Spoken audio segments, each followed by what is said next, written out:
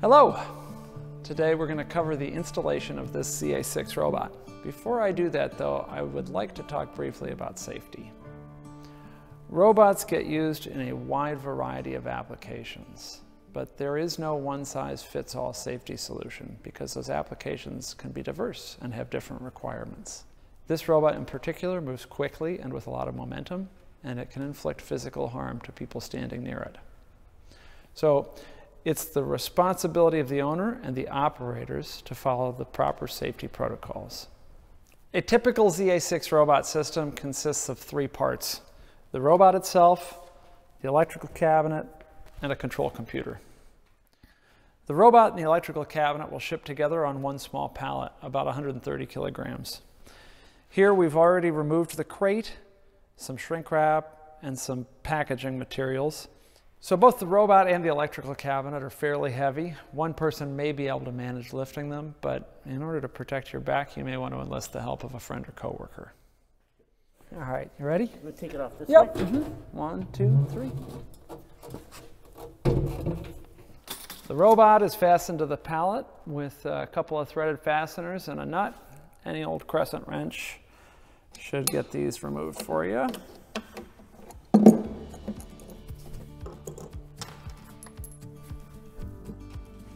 Let's take it off this way. Okay. Okay. And tilt it towards you. Okay. You got it? Yep.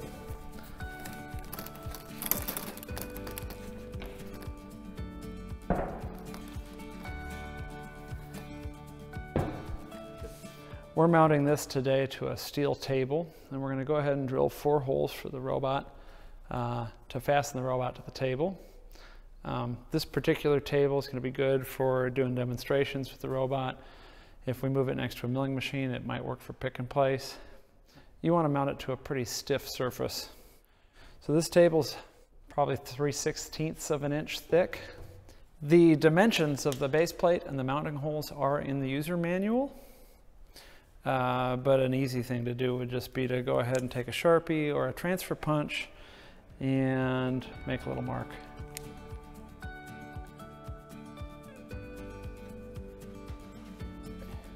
You're going to show the holes that have been drilled.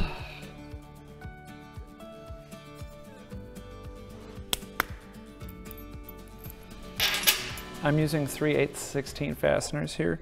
I believe 1/2 would work as well, or an equivalent metric size. The length of the fastener, of course, varies based on what you've chosen to mount the robot to.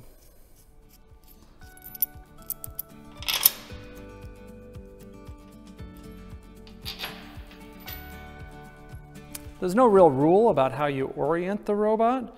I could be orienting the robot so that its base plate was pointed this direction. The one thing I will want to note is that from this orientation, this joint can rotate 180 degrees in either direction, but it will not be able to cross this portion, right? So this forward can go 180 degrees that way, 180 degrees that way. It will not rotate around and around. It's kind of like an owl, I guess.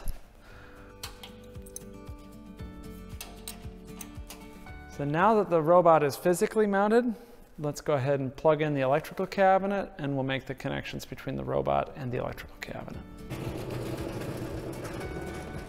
So as you can see, there are 3 cables coming out of the electrical cabinet. One is for power, that's 220 volt, single phase, 20 amp power.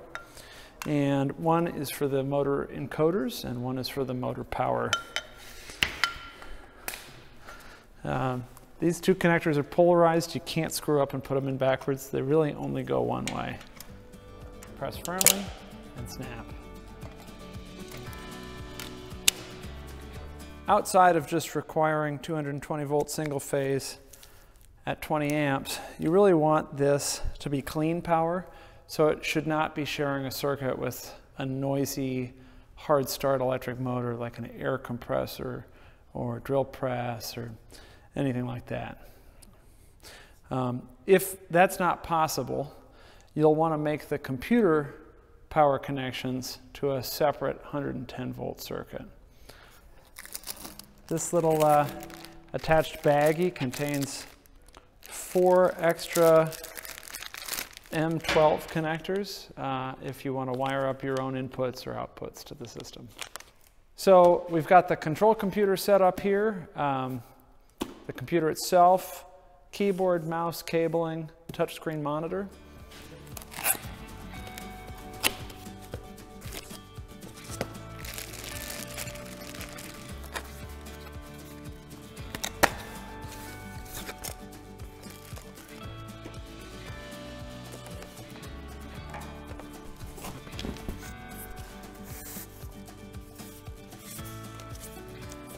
So setting up the computer is like you would set up any other computer. USB devices go into the USB ports on the computer itself. There's USB 2 on the back, USB 3 on the front. Doesn't really matter for a keyboard and a mouse, but if you wanted to, you could put your faster USB devices on the USB 3 inputs.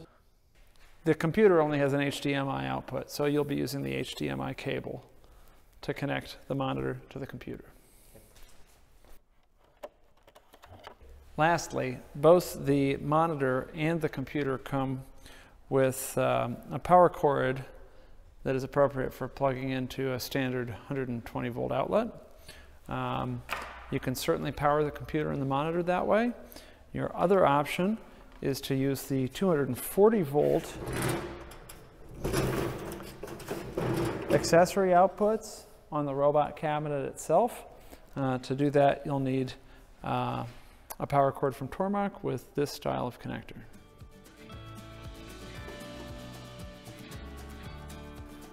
The last step in connecting the control computer to the robot is to wire this Cat6 Ethernet cable from the network connection on the control computer to the EtherCAT input on the electrical cabinet. And you'll hear me say 2 words that sound a lot alike: Ethernet and EtherCAT. EtherCAT is a field bus. It's a network protocol. It runs on an Ethernet network. So the robot uses EtherCAT to define the little packets that go back and forth between the robot and the computer. All of that goes back and forth over standard network hardware using Cat6 Ethernet cable. And I've brought this control computer up to show you there are 2 network ports. You're going to want to choose number 1 for the robot and port number 2 for a wired network if you're plugging into like a switch or a router to access the internet. That's actually pretty important. You can run the machine without an internet connection, but to have access to automatic software updates, to have access to our technical support documentation and our user forums through the computer, you really want to have it network connected. So the computer has Wi-Fi on board. It has an extra local area network port. Highly recommend wiring it into your network, or at a minimum connecting it to Wi-Fi so that you have access to those tools. As I mentioned at the beginning of the video, the safety of a robot installation is highly dependent on what you're going to use the robot for. We're using this robot just to demonstrate how to install a robot, so our safety procedure is going to be limited to plugging in an external e-stop so that the operator can remotely e-stop the robot from a safe distance away, and also configuring the 1 necessary safety input. In our case, I just have a light curtain that we're going to plug in. We'll show you how it works, how it plugs in. But obviously this installation is not great for a light curtain. I could approach the robot from this side, from that side, from all over. Typically, you're going to have a robot that's going to be, against a wall, up against a corner, caged on 2 or 3 sides. You might use that light curtain for that 4th exposed side to prevent an operator from getting anywhere close to the robot without the robot going into a safe state. We also sell a safety switch. There are pressure mats available, not from Tormach yet. Basically, any device that can plug into a PNP input would be appropriate, and we can show you how to wire those in another video. All of our robots and many of our machine tools have an input for an auxiliary e-stop. This would be an e-stop that you can move to a remote location. The robot itself has a primary e-stop and a power on switch reset button here, but if you if you need to have the operator have access elsewhere, you can plug in a remote e-stop box. And our e-stop boxes are wired the same regardless of the device. So I actually have an e-stop box from an 8L lathe here that I'm going to use for the robot demonstration today, but any of the Tormach remote e-stops should work for this. So I have one more safety device to install here, and that is the actual device that's going to plug into our safety input. In this case, I'm going to use a light curtain, but you could use a safety switch. Anything that'll trip a PNP input would work. The last digital input on the robot has two channels, one for a safety device that must be closed for the robot to move, another for a hold to run device. And we can show both of those in detail in another video. And for now, I'm going to leave this device disconnected. I'm going to go ahead and power on the system. We'll take a look at the state of the inputs. We'll plug the device in. We'll verify that that safety input is acting the way it's supposed to, and then we'll move the robot around. If we've connected everything correctly, turning the rotary disconnect on in our electrical cabinet should apply power to the cabinet and turn on the control computer. So when the system first powers on, you're going to see the desktop and a Path Pallet Robot Edition icon. You're going to double click that and it'll bring up the software. I'm going to go ahead here and start up the software. It'll automatically check to see if there's an update available, and it'll ask you if you want to download it. And we're just going to go ahead and start this version. Now you should be shown at least one non-simulation configuration. If your EtherCAT connection isn't complete, you will only see the ZA6 simulation configuration. So if you only see one and it says simulation, you're going to want to double check the connections between the computer and the electrical cabinet to make sure that the EtherCAT cable is plugged in correctly and to make sure the electrical cabinet has power.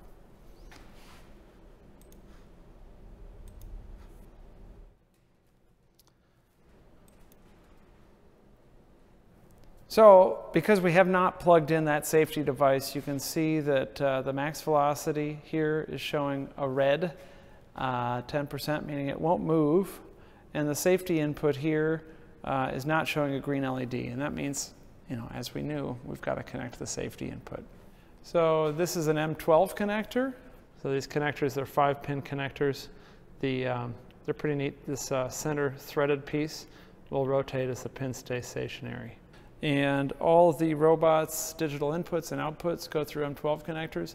The safety input goes to the last input in the electrical cabinet.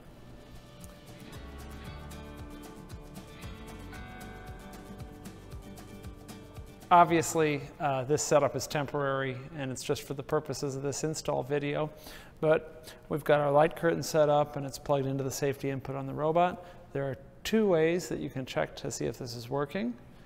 One way is you can actually see a green light on one of the two light curtain devices on the transceiver.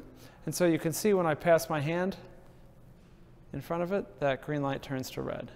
The other way we can tell that the safety input is wired in and working correctly is that here the last input is showing a green LED next to it here on our software. A system that's installed with a functioning safety input to power on the device, you would turn the rotary disconnect on the electrical cabinet to the on position to power up the drives and to apply power to the control computer. You'd launch the control software. When the control software is up and running, we'll take the machine out of e-stop. You do that by making sure that both this auxiliary e-stop and this e-stop are in the out position. And then you can press either this blue reset button or this blue reset button. If the button stays illuminated, you know that both e-stops are out. If you've accidentally got an e-stop in, you'll see this button will illuminate momentarily, but won't stay illuminated. Last step is to establish communication between the control software and the robot by clicking the flashing reset button on the screen. When you get to this stage, even though your robot was QC'd at our factory before it was shipped to you, it wouldn't hurt to go ahead and jog each joint individually. We do have a quick tip video on how to jog the robot and a series of quick tip videos on how to use the user interface and how to program the robot and how to get started, as well as a training manual for the robot. So at this phase, the installation is complete, but it wouldn't hurt to start exploring things by moving each joint individually, teaching a few waypoints, and running a simple program. Thank you so much for watching our ZA6 installation video.